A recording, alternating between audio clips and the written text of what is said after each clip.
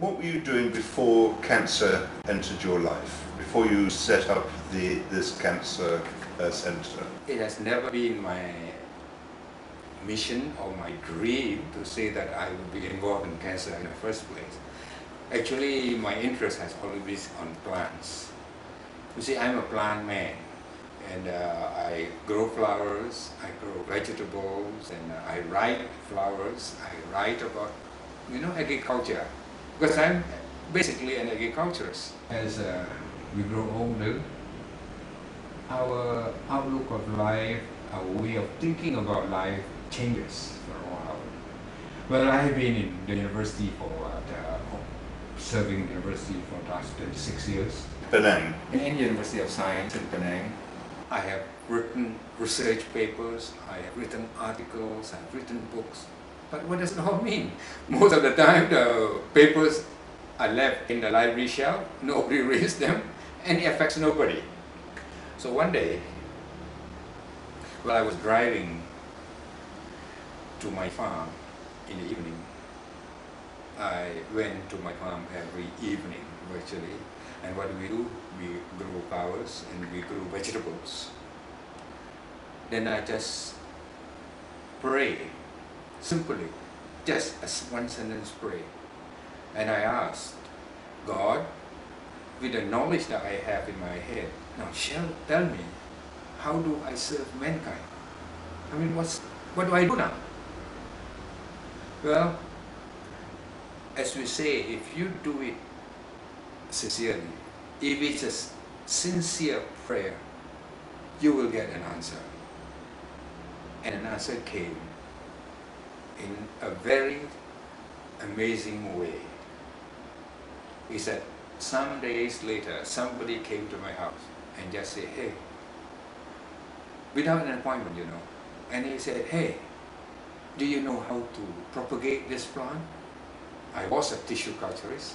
I could produce millions of plants without any problem in the laboratory. And in fact, I was one of the men for this in this country. And I was more interested in making money. I said, hey, how much money can I make out of this? But it didn't turn out to be that way. Well, I grew the plant, I propagated it. I asked myself, what do I do with this plant? I can't just simply give to people and they are dead after that. And then what do I do?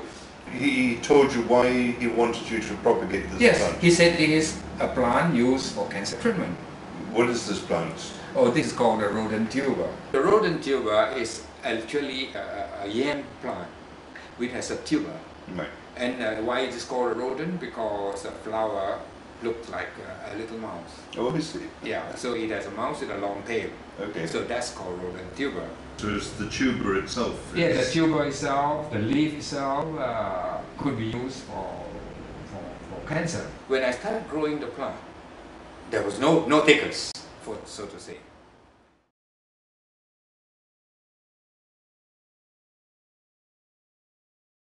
But I happened to meet a printer, and at that time I was writing a book on botanical garden for the government.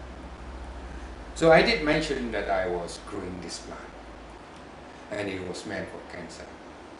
So a week later, he came to my farm in the evening. It's about 7 o'clock, 8 in the evening. Hey, he said, my friend is down with liver cancer and give me your plant. He wants to take it. So I gave him the plant, no charge. And then the peculiar part of this is that he brought the plant to the hospital and they were pounding the plant in the hospital and feeding him. Oh, they agreed to do that? Yeah. Yes. And then a week later, even the doctor was amazed about the result. He said, fantastic. Go and take some more crystals grass, he said. Go ahead. So actually the patient after that was discharged, came to see me. So it's amazing that it did help cancer patient, all right? And then this is a written off liver cancer case, so there's nothing to lose by taking the herbs. But anyway, it did create some excitement for me as well. What about the doctors? I mean, Oh, first yes. of all, I'm surprised that they would agree to use. No, they didn't ask for permission because the doctor couldn't do anything, but they were lying in the hospital. Oh, I see. So they themselves. Yes, made the patient themselves make the decision. The doctor himself was so amazed that he said, "Get Crystal to call me." So I called up the doctor and we talked. And he did not object to it. He said, "Hey, fantastic. Go and take some more Crystal's herb." Right. Crystal's grass. They don't call it herb, Crystal's grass. Just to use grass. Yes. What is more amazing to me is that the person who took these herbs or this plant was one person that would never believe in herbal medicine. Right. This is according to the wife. He said, "My husband would never entertain that idea." But somehow that evening when the friend came and said, "This is Crystal's plant," he agreed. Man took the herb and he survived for more than 1.5 years with liver cancer. With terminal liver cancer. Terminal liver cancer, which the doctor said would not even last 6 months. Right.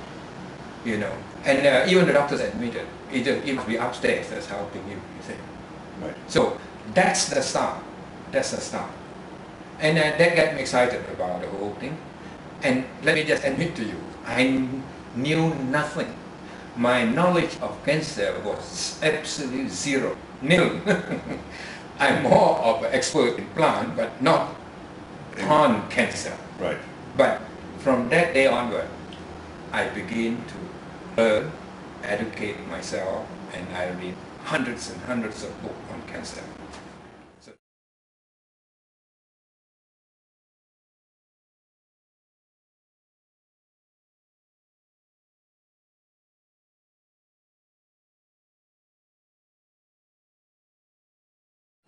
So that is the beginning. Right. Okay.